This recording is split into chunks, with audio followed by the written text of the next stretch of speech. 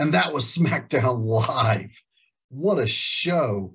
Wow. I can't wait to get into it and dive deep into it. And thank you for watching. So, welcome to the Coach and Crew Show. I am your host, Charlie Krause, and we're going to talk about Smackdown. Here we are 8 days before the Royal Rumble pay-per-view. I know they don't use the word pay-per-view anymore, but pay-per-view. So before we get started, please, if you already haven't, hit the like button in the bottom right corner. Make sure you subscribe, and so that you can get up to date on all of our episodes, and so you always get the recent push outs. Additionally, go to our website, coachandcrewshow.com. You can see everything. For WWE alone, we cover the SmackDown. We cover SmackDown, Raw, and then all pay-per-views. And in addition, we also have our power rankings updated every weekend or after each pay-per-view. So check that out as well, coachandcrewshow.com. So Friday Night SmackDown just ended. What an opening. What a show. Let's get right into it. Usos are recognizing Roman Reigns. And what a great video promo, if you will, of Roman Reigns. That was one of the better ones. Probably not as good as the Bobby Lashley Brock Lesnar promo from earlier this week, but good tribute to Roman for 508 days, 504 days, whatever it was, of consecutive wins, and how long he has set the streak for the Universal Champion.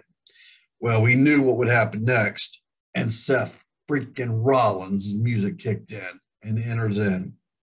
So good to see him. Good to start the show off on some positives. Announces a tag match for the Usos to be barred from the ring. All right, good. So is it going to be 2-on-1, or how's it going to go? Is my boy Cesaro going to actually show up? No. KO's theme music hits. That's nice. That's real nice. But the story of the opening promo was not the stipulations for the main event. It was Seth Rollins using the word Mox, M-O-X, as in Jon Moxley, as in AKA Dean Ambrose. My mind is still blown that Vince allowed him to say that. Is that a hint again that he would come back, even though he's involved heavily on a storyline on the other show to which this show does not mention? I don't know. I'm just shocked Vince allowed that, and the internet was too. So, good promo, good segment to start things off. And yes, go back to full circle stipulations.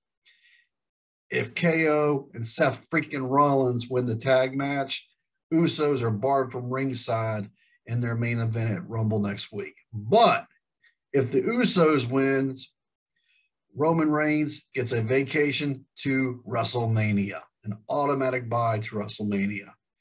We all probably know how somehow, some way this show is going to end, but that's not the point of the story. All right. I know a lot of people like Madcap Moss. I think he's got impressive speed and some good skills. He's partnered with Happy Baron Corbin, and it's working. It's working for them, and they're doing something right, and they're building momentum on it. And Kofi should have, in my opinion, never lost clean last week. So here comes a match again, because why not? Because Kofi needs something, because he doesn't have anyone else, since Xavier King Woods is now out with injury. Or so I thought, because this is now, it's become a super show, because in comes Big E. So that's 2 Raw superstars in the first 2 segments. Kofi wins SOS and gets the revenge, tied at 1. Later in the show, we find out next week that Big E and Kofi reuniting as the New Day to take on Happy and Madcap Moss. Maybe this is just building some heat to the Rumble. I'm glad. I'm tired of only seeing this stuff when it happens for when we get to Survivor Series, because they've made Survivor Series now a lesser tiered pay-per-view. That's a different story. We're working our way towards Rumble, which is traditionally one of my favorite of all the pay-per-views.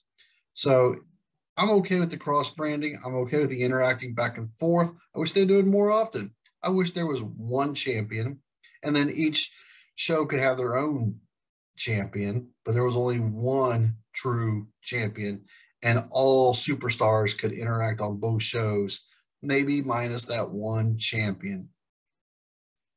But whatever. That's just opinion. That's just whatever.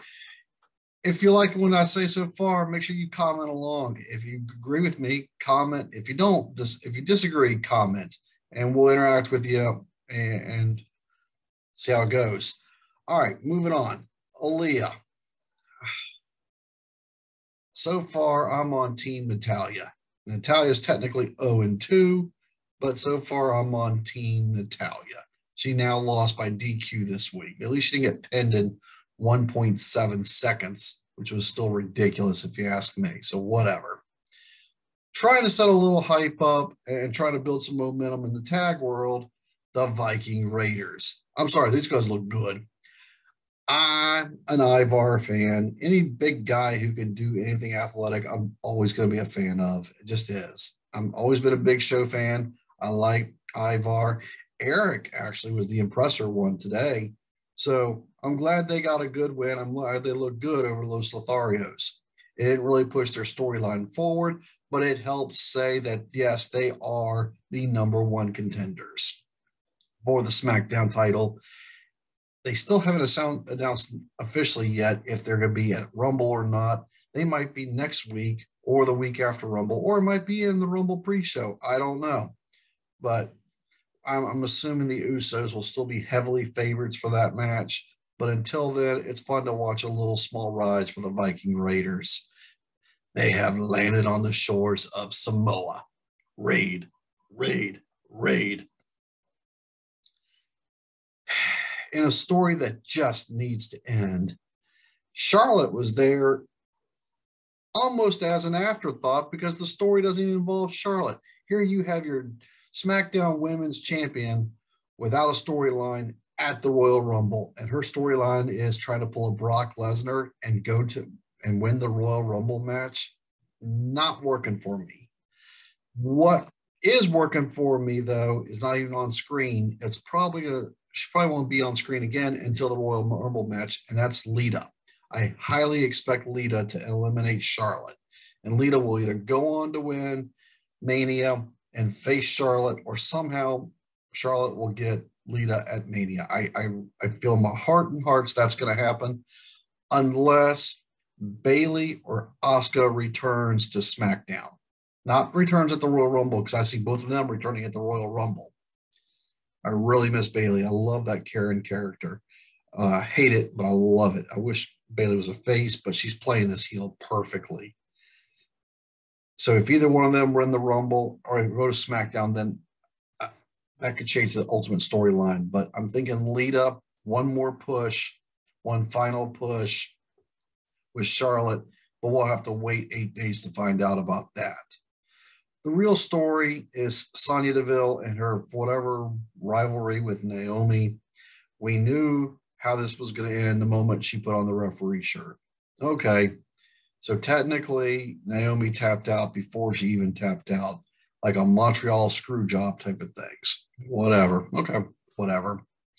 So maybe next week it'll finally come to a conclusion. I highly doubt it. Somehow, some way, this is going to get dragged out to hopefully Rumble. And maybe at Rumble, the storyline can be settled. They might push it all the way to Mania. We'll see. And that's just one of those we're going to wait and see type of things. And one of the more predictable finishes, I hope not, though. I'm kind of hoping not, though. We'll see where I'm going with this.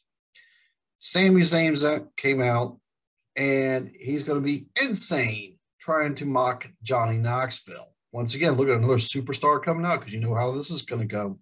And he's going to do his own stunts on himself, much like AKA Knoxville does. Well, we know the setup, we know the falsehood, and then Knoxville comes out and stuns Sami Zayn and eliminates Sami Zayn for a cheap pop. This is trying to get some major promos and get some buy-ins and getting the hype and getting the ratings all for Rumble. So I see what you did there. Okay. Now Knoxville has eliminated Zayn two times. Will it be 3 out of 3 come Rumble? We'll find out. Here's one thing I definitely know 100%. Johnny Knoxville is not going to win the Royal Rumble and go on to WrestleMania. And I'll parlay that with this one. I bet you he's going to take a hell of a bump. A hell of a bump. He's not going to be the Drew Carey running away from Kane and barely can get over the top rope.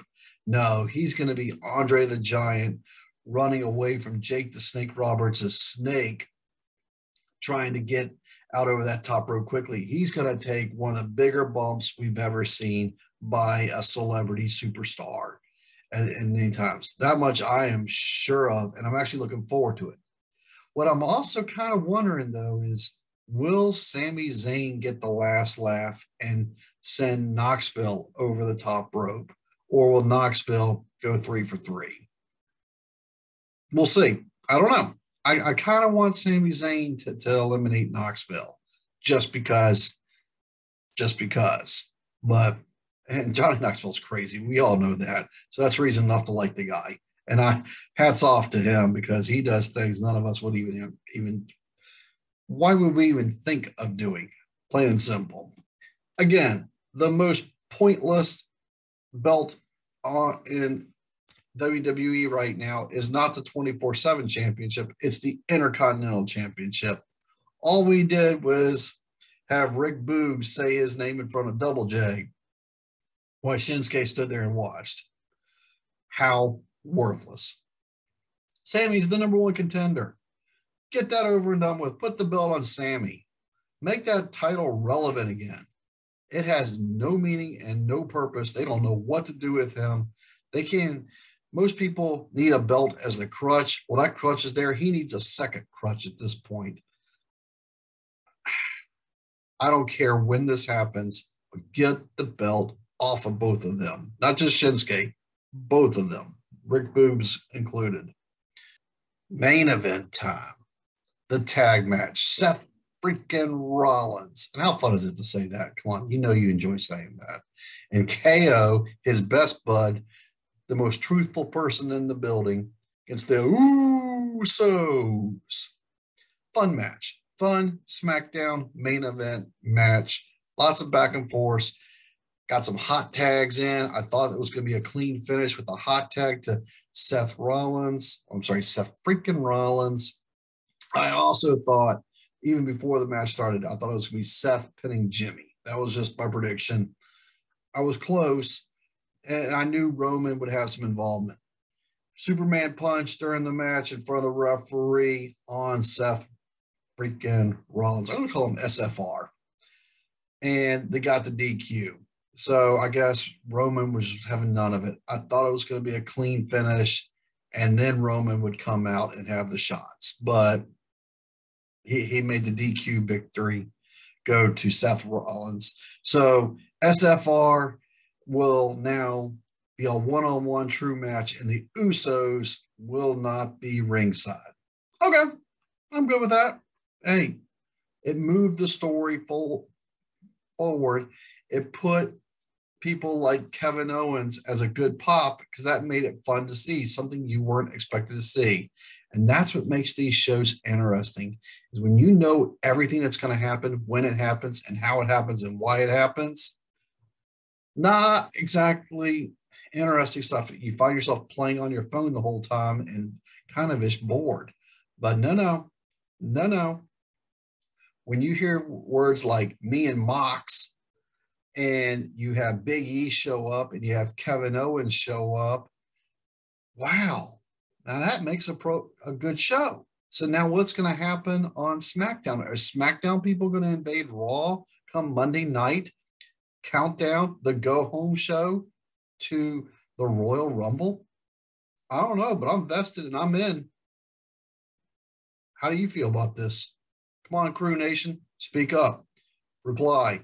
Go to coachandcrewshow.com and make sure you like and subscribe to us. Comment away. Thanks for watching. This has been fun.